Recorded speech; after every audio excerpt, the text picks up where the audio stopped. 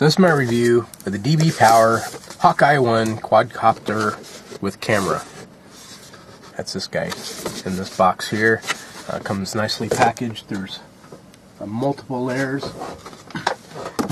of these plastic and things that slip over each other. It holds all the parts together. So it's packed nice and neat. I'm not going to demonstrate too much about how this thing flies. I saw some other reviews where folks were flying much better than I do. I'm still learning. So anyway, and plus it's a super windy day and the weather's been bad here the past week or so.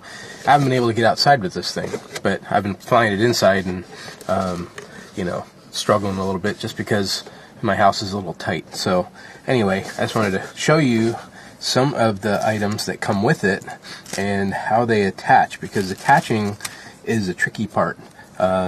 The instructions that it comes with are very helpful, but there's some little tricks that I've learned on how to put this thing together, and so we are going to go through that. When it arrives, it does not have these blade guards on it. You have to put these on, and these are a trick in themselves. There is right here, you'll see a slot that this slips into. I'm going to show you that in just a second. And you got to be a little careful with these guys because they will break the little clips that hold them in. And you got to use a little bit of force to get them off, but still you have to be careful. Let's see if I can get that off.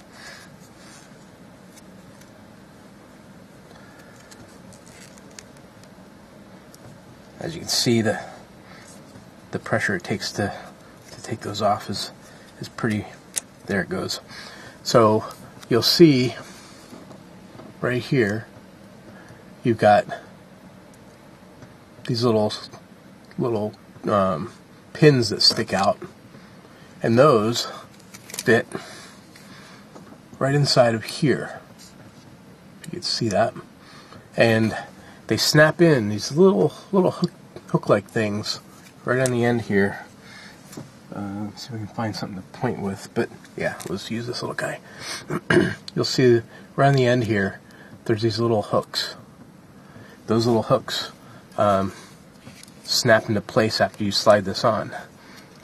So I'm going to try to do that without damaging the blade, but you'll see it slides on fairly easily. But once we get to the point where they have to snap in, I just kind of lift it up and twist it just a little bit and get one clip on, lift it up, twist just a little bit, get the other clip on, and just kind of rock it back and forth until I get them both in. You're going to feel like you're going to break it. You're not really going to break it much, but you do have to be careful of those little hooks that you don't snap off that little plastic piece, because those hooks hold these on. Now, that same theme happens with the other parts that comes with. You'll see there's wheels that come with it. You'll see that this guy has big wheels, but you also have these little wheels that come with it. And these little wheels are two pieces. This one just snaps in, comes already separated, and you have to snap them together. But you'll see here, these have those little clips on them, just like in the other thing. So if you wanted to use the wheels, you slide those on exactly the same way as you slide these guards on. The big wheels are a little different. You'll see in the center here, you've got a slot right in the middle here, and that's where this axle goes. And you'll see this axle just fits right in the middle here, pops right in, and then you can take your big wheels and put your big wheels on and use it on the ground. Now, I was playing with this on the ground, and I'm going to put on the end of the video my attempt to fly it and also using this on the ground. I didn't use the big wheels, I did use the little wheels. There's some little tricks to it. There's a lot of features with this unit, and let me just kind of show some real simple features. In the back here is where the battery goes. Slide that in, you can plug it in, and that's how it turns on. So once you plug it in, you'll see the lights go on.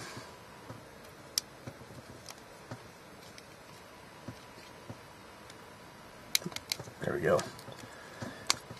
So now you'll see it's in, and the lights are on. You'll see it's flash blinking. It's kind of like a Bluetooth sensor in a sense. But when you have the controller and you turn your controller on, the first thing you're going to do before you do anything else is you see these blue lights blinking, is you take your paddle here, you go up, hold it, and down. And now the two are synced. And you'll see now, once I move this throttle up,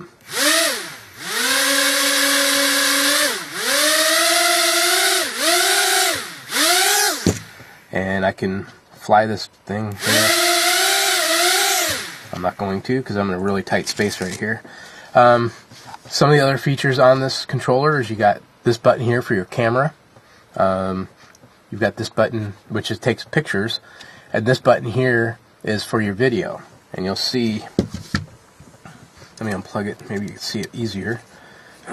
The camera's right here. You can't move the camera, adjust it or anything. It's a fixed camera.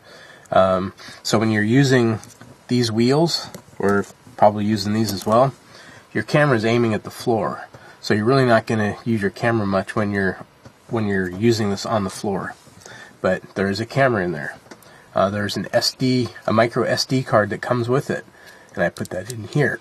And it comes with this USB adapter, and it comes up already inserted in here. So when you open up your package, you'll see that guy there. You pop it out, and when I first looked at this, it almost looked like the SD card goes down straight down. It doesn't. You'll see a slot right here. The SD card goes in sideways. So you want to make sure you line it up sideways, and there's actually a picture of the SD card on the bottom of the unit. So I'm going to put that in, snaps in, and now it's not going to pop out. So to take pictures, you got to have that card in there, and you can use the controller for taking pictures. The other thing this controller does, when you have your wheels on, you push this red button and hold it down for a moment, and what it does is it puts this into what's considered a driving mode, a floor mode, and that floor mode allows you to drive this around the floor using these blades. There's no gears or anything like that. It's all propeller driven. So it acts like a little hovercraft in a sense as you're floating around the floor. It's kind of cool. It's a little hard to control on a wood floor. I tried that, and these wheels are really slippery. A little easier to control on a carpet floor. But so you do have that mode. Anyway, those are some of the key points I wanted to show about this unit. It's a really fun unit to play with. They do advertise that you can buy the extra batteries for it, and if you look up above where the Amazon listing is, you'll see a listing, or at least a battery number, B00HS5YG4, and that's these little guys. I got I think it was a 5-pack of them for 15 bucks. So you can also buy a charger for these and plug them all in at one time and charge them at one time. I haven't got that yet. I did order it, but I did order the batteries, and I'm just charging them one by one right now. The battery does last maybe, depending if you're taking video pictures and stuff, 5 to 10 minutes-ish, depending on your activity that you're doing. So it is really helpful to get extra batteries. Anyway, so that's my review of the Hawkeye 1 from DBPOWER, the Quadcopter multi-use guy. I really am having fun with this, trying to learn how to use it, and I'm waiting for a day where it's not so windy and it's not raining, and I can get outside and fly this out in a field someplace. So anyway, thanks for watching.